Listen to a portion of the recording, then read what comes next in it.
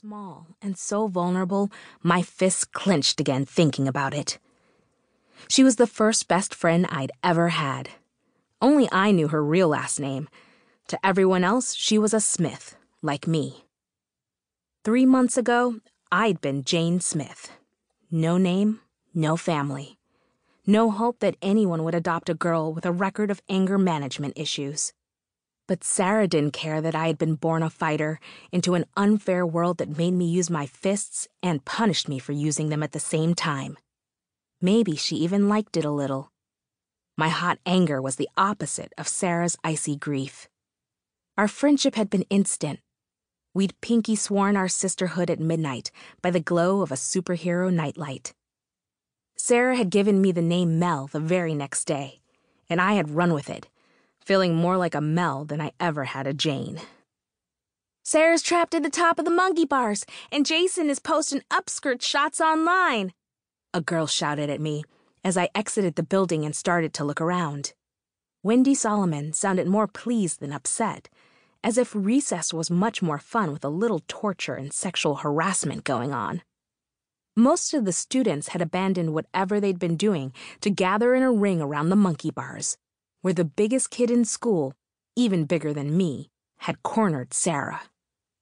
Sarah was quiet and peaceful, and way too old for playground equipment, but she could never lay low when the sun was high and the playground was open. Something about the outdoors drew her as if every scrubby blade of grass was a miracle.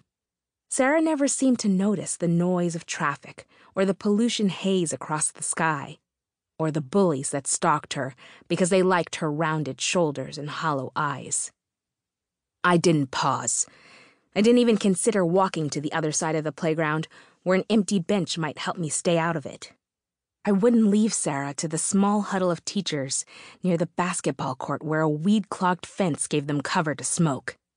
Not even when butting in would further wreck my file. But I didn't run.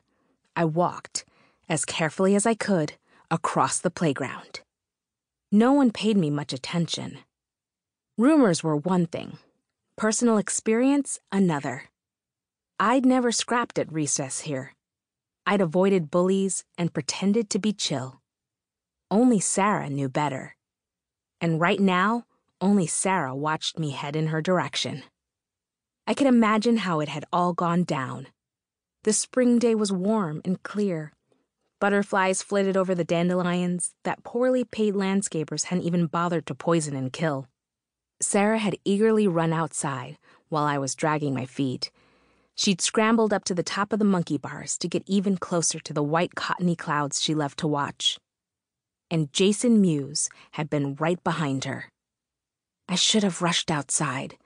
I should have been there to guard the ladder and to protect my friend from pervs. I was close enough now to see Sarah's red eyes and flushed cheeks. I could see her white-knuckled grip on the rusty metal bars and the sheen of tears on her face, and the hot, hard knot of anger that always wrapped around my insides, squeezing my lungs and holding me back, broke loose and set me free. I ran. I ran at Jason and slammed into him with the force and fury of 10,000 times when I'd wanted to but hadn't.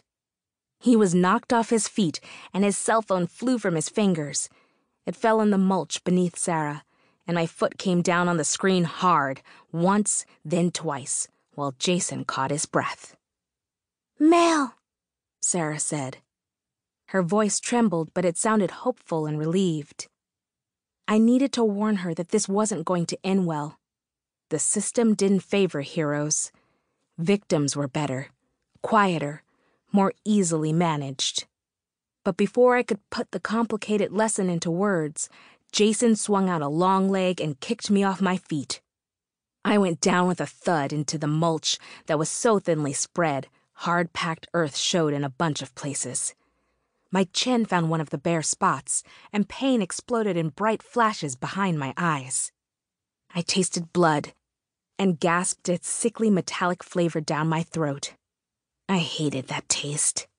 I always hated it. The taste of blood was usually followed by worse things. "What?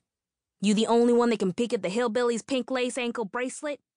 Jason asked. Small and so vulnerable, my fists clenched again thinking